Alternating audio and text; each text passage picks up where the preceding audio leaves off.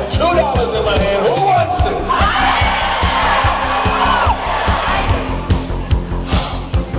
$1 bill, y'all. I have $2 in my hand. Who wants it?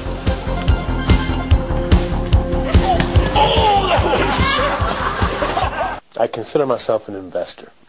Like most people who invest in stocks, bonds, and mutual funds, my investment is people.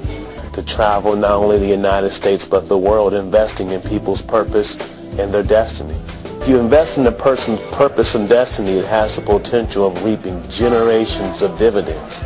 And so I consider myself just a simple investor, pouring into people's purpose, pouring into people's causes, and pouring into people's destiny.